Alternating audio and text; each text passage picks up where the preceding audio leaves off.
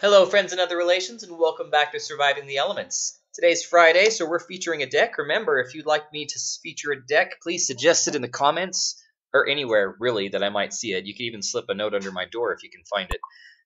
But the deck we're featuring today is called Pendulum Berserker. I probably would have called it Fiery Death, but to be fair, that name's probably already taken. I'm not that original.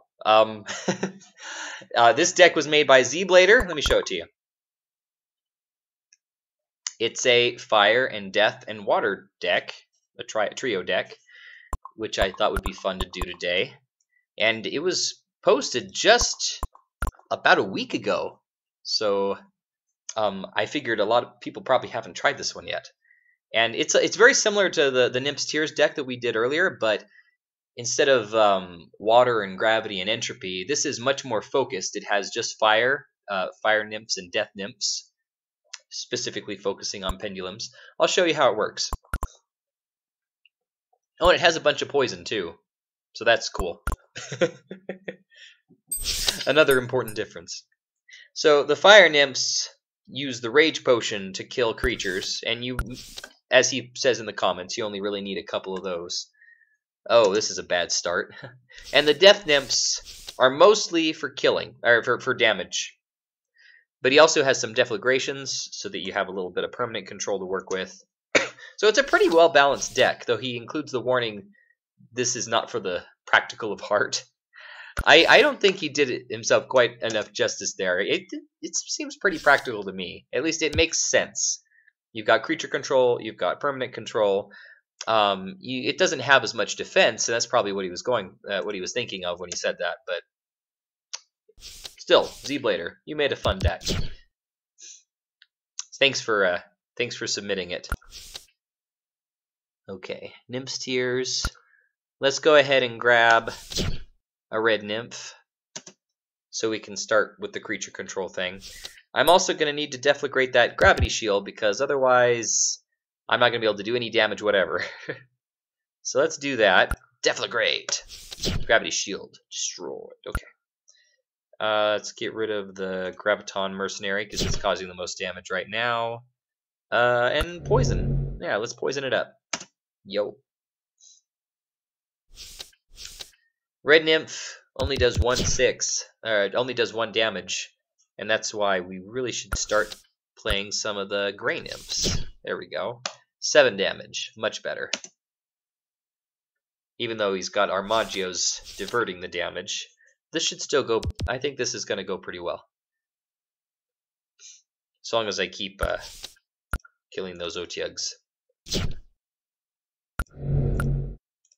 More poison. I'm so stuffed up. It is not even funny. I probably sound like a gnome. Doctor. Uh-oh.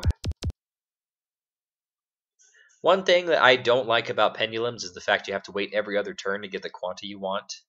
But hey, I mean, it helps you diversify your deck a bit, and that's a good thing, obviously. I'm going to kill this Sapphire Charger, because it's causing damage, and I don't like damage. More poison. More poison. Poison's coming in nice here.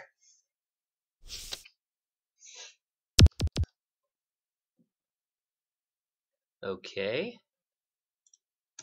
See what I mean? Have to wait for the fire. Every other turn for fire. Okay, he gravity pulled the dragon. I'm actually kind of grateful for that, because the dragon is what was causing the most damage.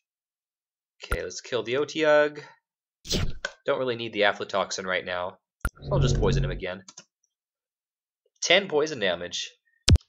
I practiced with this deck a bit, and the poison never came into play in a big way. This one, it seems to be doing exactly that, and I like that. Ah. Sorry, my nose is running off my face.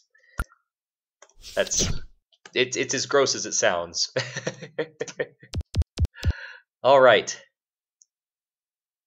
He describes it as a rush deck, and I see what he means. It's a pretty quick deck. It's not as quick as you'd normally expect from a rush deck, but maybe I'm just playing it wrong. Anyway, thank you, friends and other relations, for watching. Hope you're having a great day. Hope you enjoyed the Pendulum Berserker. And hope you go try it out. I'll include the import code in the description, as well as a link to Zblader's post.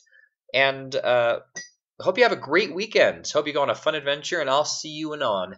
Bye.